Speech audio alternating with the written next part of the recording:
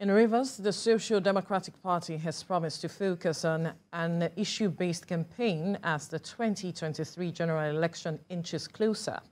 The governorship candidate of the SDP, Senator Magnus Abe, gave an insight into his party's strategy during a special church service to flag off and dedicate the campaigns in Port Harcourt. Senior reporter Uche Okoro has details.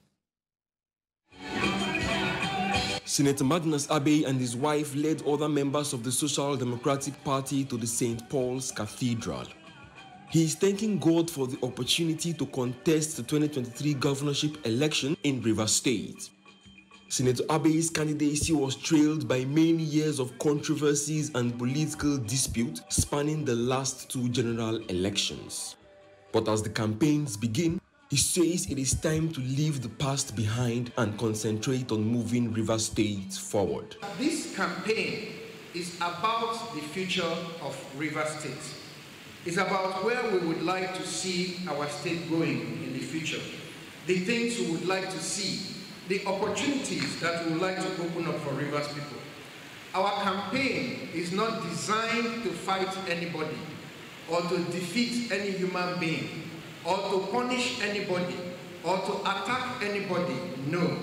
The SDP governorship candidate also addressed a state government order that restricts the use of public schools for campaign rallies. I have advised distinguished Senator Wilson Ake to reach out to the Commissioner for Education and discuss with him how we can make the SDP campaign, where we need to use public facilities, peaceful and easy, without offending anybody and without fighting anybody.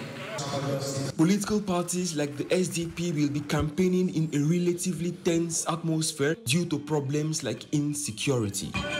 But in times of fear of electoral violence and uncertainty about the future, as children of God, Christian faithful are being encouraged to pray for the next election that is coming.